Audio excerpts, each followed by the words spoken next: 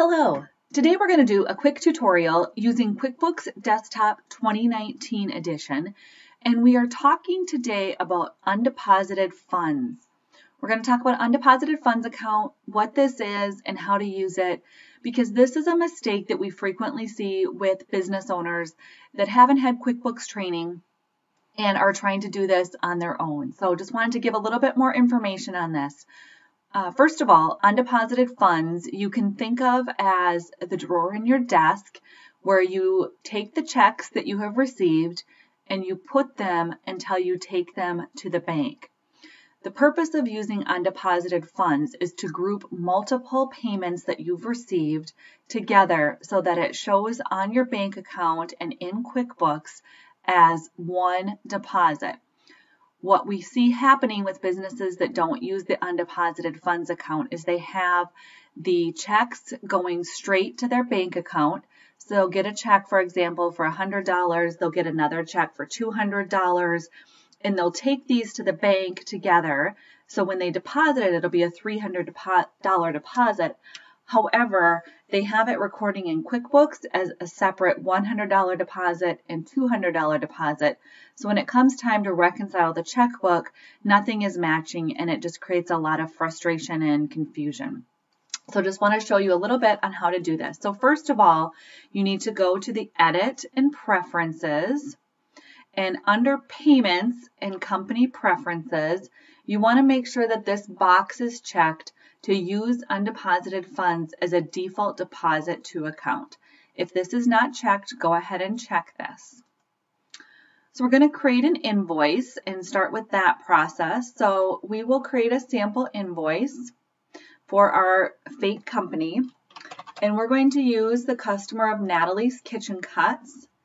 And we are going to pretend for our example that we were out there on September 1st to provide services to her for plumbing.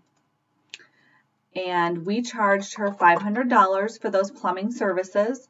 On this example, you'll see that this is set to non-taxable for services. Depending on the city, state, county where you live, this may not be correct. So check your tax settings and make sure your invoices are being set up correctly. For our example, it's non-taxable, so we have a $500 balance due. We're going to save and close this invoice. Then the next step would be that we receive the payment. So following the flow chart here, the next step is to receive the payment. I'm going to click on that, and I'm going to say that I got a check from Natalie's Kitchen Cuts, and it paid off this $500 invoice that we created from September 1st. And that check came in the mail on September 30th. So I'm just going to change the date. I'm going to indicate that I received it as a check. I'm going to write the check number down here, and I'm going to save and close. So I received the payment from the customer, and now I'm going to go and deposit that into my bank account, record that deposit. You'll see here on the 2019 and some other editions older than that of QuickBooks Desktop, it does put badging here to indicate that you do have deposits that need to be recorded. So I'm going to click on that. And this shows me all of my possible deposits that have been out here that need to be recorded. So I'm going to take the check that I got from Natalie's Kitchen Cuts for $500 that I received on September 30th.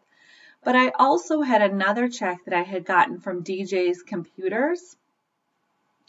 And that check came in, and I'm taking these both to the bank on October 3rd. I'm going to select those two checks, and I'm going to go here to make deposits. I'm going to change the date that I'm taking this to the bank to October 3rd.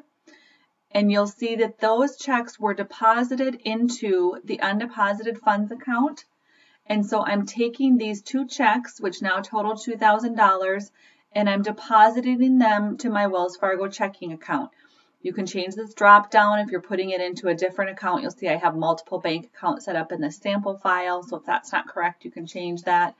But I'm going to take these two checks that I received to the bank, and I'm going to deposit them for $2,000. So I'm going to save and close that.